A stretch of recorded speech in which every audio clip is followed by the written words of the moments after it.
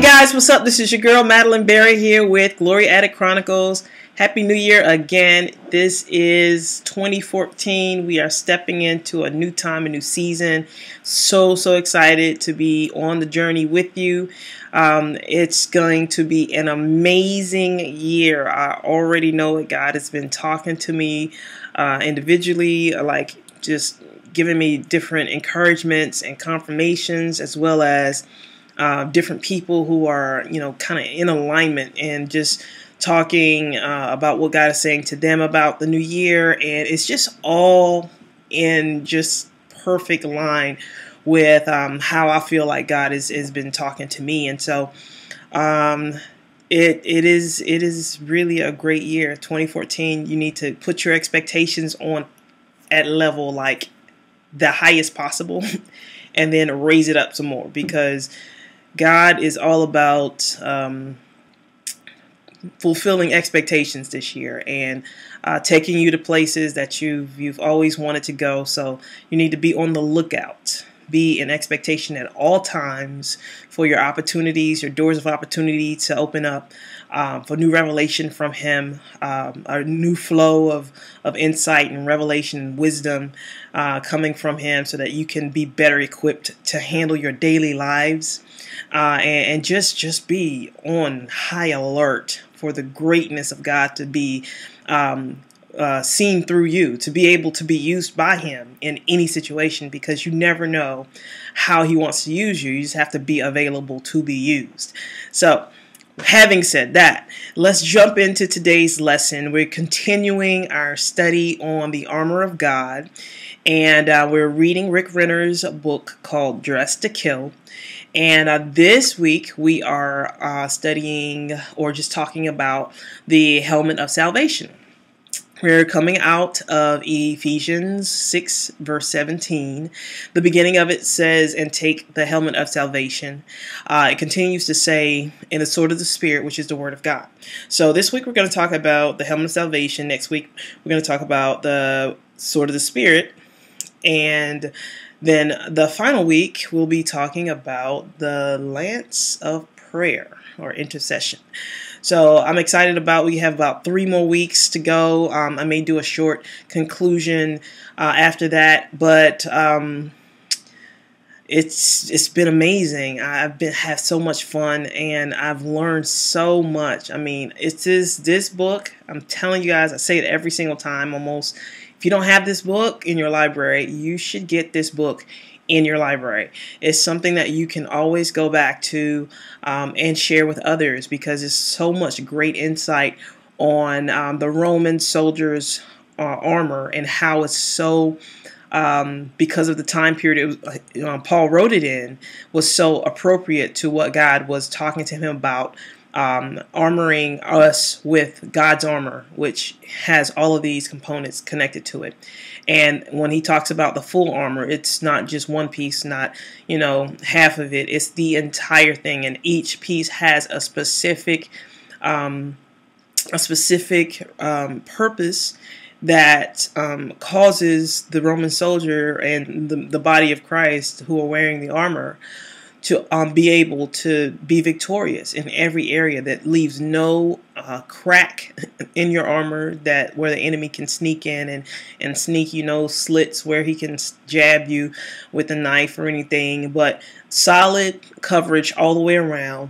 And then we have each other, we're standing next to each other, fully armored with shields up, and we're able to advance the kingdom together. So as we talk about today, the helmet of salvation, the initial thing that Rick first started talking about was how the Roman soldier's helmet was like fabulous. It was, you couldn't ignore it if you saw it. If you saw, like, if it was a parade or something and they're walking down the street, their helmets were so masterfully adorned. They were ornate. They had like engravings on them. You might find like a picture of animals and all types of things carved into them. And then some of them were even made to look like animal heads, like an elephant or a horse or something like an like, I can't even remember, but he was just talking about how, you know, they were just flamboyant. They were just out there. But not to mention just that, then they had a plume going down the middle of the helmet. And it was usually some bright color, like just eye-popping color. And it ended up with like a tail on the back of it going down the neck. Going down the back of the soldier, you know, on the back of his breastplate. And so here you have, you know, this soldier who's fully armored, but the thing that you see is like his helmet is so well adorned that you're going like, this guy stands out, you know, who is this guy, you know? And the way he was adorned, that helmet was fixed, was so that he could not be ignored. You had to pay attention to him, but it was also very functional. One of Rick Renner's first quotes that he said that really caught my attention was that when a person is confident of his salvation, and when he is walking in the powerful reality of all that salvation means for him, that person is noticeable. That is a power pack statement, because salvation is a fullness.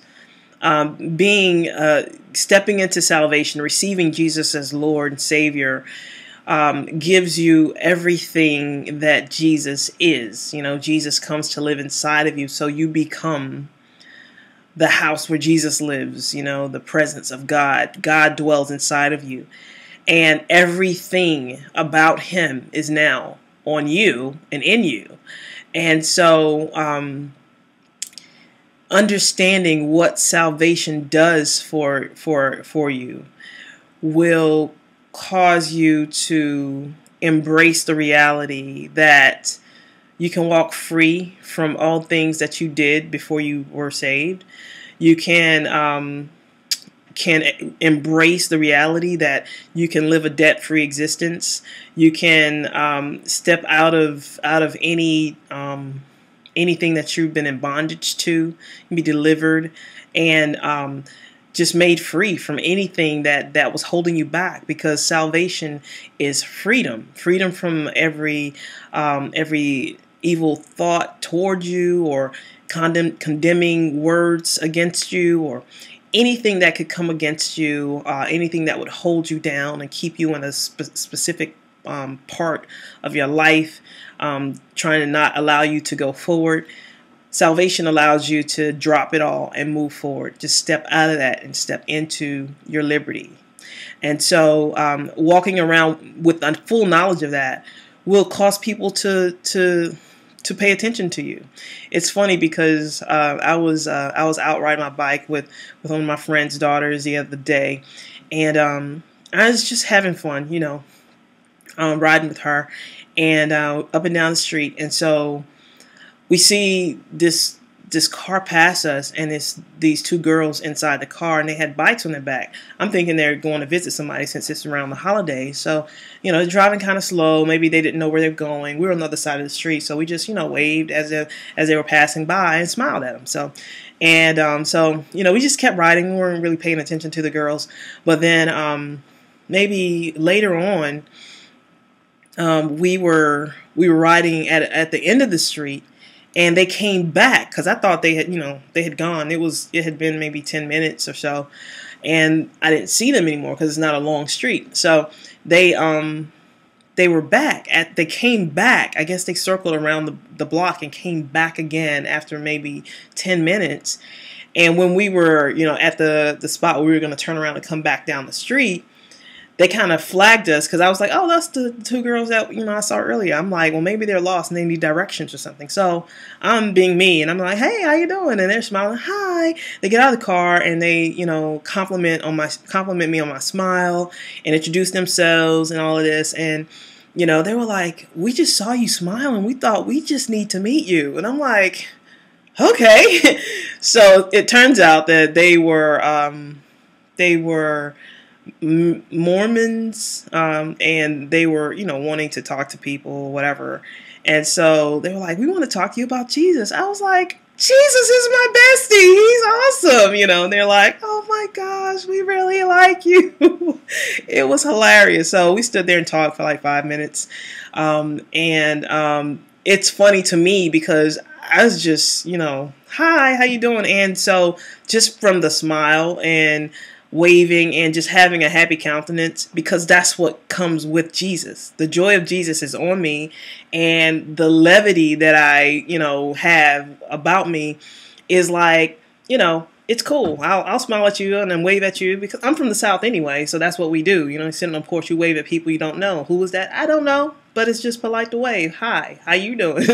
So that's what happened, and they want to come and talk to me. And I'm like, come, let's talk about Jesus. Now, I don't know how you look at Jesus, but I know how I look at Jesus. And, we can just talk about Jesus. No big deal. Let's just have a conversation. So, I think that salvation causes us a knowledge and an understanding and an embracing of the reality of your salvation gives you this attractiveness that people will be drawn to you because you lift up the name of Jesus. And he said when he's lifted up, all will be drawn to him. So as we're walking down the street and people are waving at us or looking at us, instead of having the big city mentality of what are you looking at, just embrace the fact that there's a light on you and in you. And because you understand your salvation, that you have a right and a privilege to introduce other people to that light, to the knowledge of salvation, to allow people to be introduced to a loving, faithful God who will never leave or forsake us, and who's our hope for our lives, for the future, for our present, for everything. And so that's what salvation will do. It'll make you noticeable. People won't be able to take their eyes off you. Walk into rooms and everybody goes, whoosh, who's that? And it's not anything that you're wearing, specifically. You might have on a beautiful outfit and, have everything to the nine, everything beautifully done. But shining brighter than what you look like externally is this internal light, brightness that people are drawn to because it's missing in their lives, and they can recognize what's missing and they're attracted to that. So that salvation is so important. And so going back to the helmet, obviously it's worn on the head and it was worn as protection. Now it's much like, sports today, like American football, they wear helmets so that when they crash into each other, they won't break their heads in pieces, but they still, anyway, so they won't break their heads in pieces. I'll end it right there. And like race car drivers wear helmets, some other athletes wear helmets. I know batters wear helmets when they're at bat in baseball. And I mean, just different people, like extreme sports people, who are doing things that might cause them to hit their heads, like bikers or winter sports like skiing and snowboarding and stuff like that. So, all of that stuff is done to protect the head. Helmets are worn to protect the head. And Roman battle, or in Roman times, or when Paul was writing about this, he was aware that if a Roman soldier went on the field without a helmet, it's very likely that he would not live because his head would be cut off. And not only was his helmet in place, because they had like weapons like battle axes and other things that they would just, go straight to the head, boom, chop you. And I'm not trying to, make it brutal or anything, but it's just real. This is how they fought. And so the helmet was very, very important, and it protects the mind. The mind is the place where the enemy wants to wage battle with you. We've talked about this throughout this whole series. The only battle exists in our mind. And the mind is where the enemy wants to defeat you, because if he can get your mind, he can get the rest of you, because he knows that the mind is the central position for everything about you. You think something before you do anything. First comes the thought. And so if you accept thoughts from the enemy and start meditating on those, then your life will follow those thoughts. And so if you do the opposite and just think on the things of God consistently and speak those things, then your life will follow the things of God. And so it's just very important, because the helmet was just like, if he didn't wear that, he would die, which is the way we need to wear our salvation. If you don't continually have a good understanding about what Jesus has done for us, and how when we accepted when we receive salvation by accepting Jesus, that we were protecting, or we were able to be free from all of the bondages of the world system. If you don't like embrace that, then you could do something, and then the sin consciousness could try to kick in, and the enemy would tell you, oh, God's not gonna forgive you for this. This is horrible. You are a horrible person. You should have not done that. How can you ever forgive yourself? How can you think they're gonna forgive you? They're not gonna forgive you. They're not gonna like you anymore. I mean, he'll just start piling them on, thoughts, one thought after the next thought, after the next thought, after the next thought, and nothing will change until you say something. Now, what you say is very important, and what you say needs to be according to the Word of God. But if you don't say something that's according to the Word of God, if you come into agreement with those thoughts, you just gave him an opening into your mind to start working that angle. And once he gets that, he's not satisfied with one spot. He's going to expand his territory, because that's what people do in warfare. They're always about expanding their territory or defending their territory. And so I think it's just really very important for us to get a revelation of salvation. Now, salvation it comes from the word sozo and another word soteria. Both of them connect, and they mean similar things, like salvation, sozo, to be healed, delivered, set free, or made whole, and that's in your whole mind, soul, and body. That's what salvation does. Now, initially, your soul is not, totally saved. So your spirit becomes brand new, and it's totally, completely in the image of Christ himself.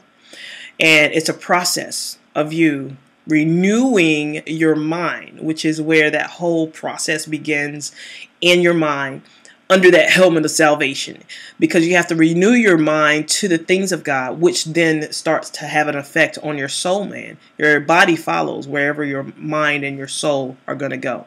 Your spirit and your soul are going to go. So if you are allowing your spirit to lead, Holy Spirit to lead your spirit, and getting your soul in alignment, then your body's just going to automatically follow. So it's like warfare is where your strongholds a bit. Your brain, your mind is where the strongholds are built. Strongholds are like thought castles. They could be like a prison, or they could be like a fortress. A fortress is designed to keep people out. A prison is designed to keep people in. And both ways on a stronghold, it has the same effect. It could have either a way of keeping you isolated from the rest of the people around you who can help you, or it could keep you locked in a prison where you can't get beyond a certain point because it's keeping you in there. And so it's so just all of this stuff happens in our minds. And if we just get the revelation that salvation has the ability to free us from the negative thought patterns of the world system and the enemy's strategies to basically kill us one thought at a time. And so just remember 2 Corinthians 10:4-5, where it talks about taking every thought captive to the obedience of Christ and all of that stuff. And so, I mean, that is a very, very important verse in regards to how to combat the devil in times when your mind is being bombarded with negative thoughts or thoughts that don't line up with God's word. So when you take them captive, you lock the thoughts up in prison, and you basically stand guard over that thing with the word of God. You speak the word every time that negative thought comes. You speak the word that is contrary or that defeated whatever you're hearing from the enemy, the promise that God made to you. And so one of the other quotes Rick says is that your helmet of salvation provides you with all kinds of God-given attributes and benefits. It gives you deliverance from sin, salvation from hell, divine protection, preservation, healing, wholeness, and complete soundness of mind. In other words, God has given you all that you need to withstand every assault of the great deceiver, Satan himself. And that is very encouraging, because God would not send you out into battle. He would not equip you. He wouldn't give you salvation if he didn't know that it's going to take care of everything you need it to do. And so you have the whole armor, but on top of your head to protect your mind, to keep your mind sound. Do you remember in 2 Timothy 1:7, Paul was telling Timothy, hey, God has not given us a spirit of fear, but he's given us a spirit of power and love and a sound mind. That means a saved mind, a healed mind, a delivered mind, a mind that has been set free and made whole. And he was like, you have saved brains, delivered from incorrect thinking of the world system or incorrect thinking of how things work because of how you were raised. None of that is relevant when you step into the kingdom and begin to renew your mind to the things of Christ and allow the work of salvation that Jesus completed at the cross, in the tomb, in the hollow of the earth, and then when he ascended, he did the work, and all we have to do is receive it. And it's nothing that we can do to earn it. He's already done it for us, and all we have to do is accept it.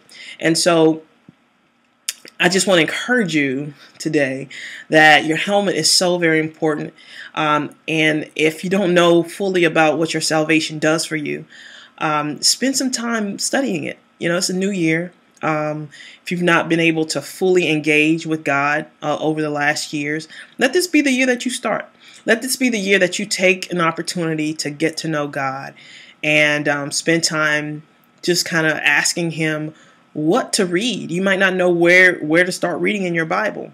But if you just ask a question and ask him for an answer, maybe you'll get an impression, or somebody will, maybe you'll watch TV, someone on TV who's preaching or something, and they'll take you to a scripture that, it really resonates with you, and you go, okay, well, let's start right here. He'll give you a starting point and he'll guide you through it. So you just have to rely on Holy Spirit to be your teacher, because that's what he is. He's your teacher. He's your guide. He leads you and guides you into all truths. And so, having said all of that, I want to again wish you a Merry Christmas. I want to wish you a Happy New Year and pray that in your 2014 is as amazing as you are, because you are truly an amazing creation by God, of God, for God. And you have a destiny and a purpose in life. You are significant. You are relevant.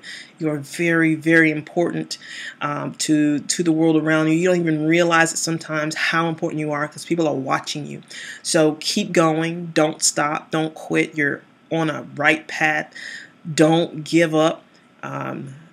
Look inside. Look around you for people who can help you get out of wherever you are. If you need help, pray for assistance. God will send it.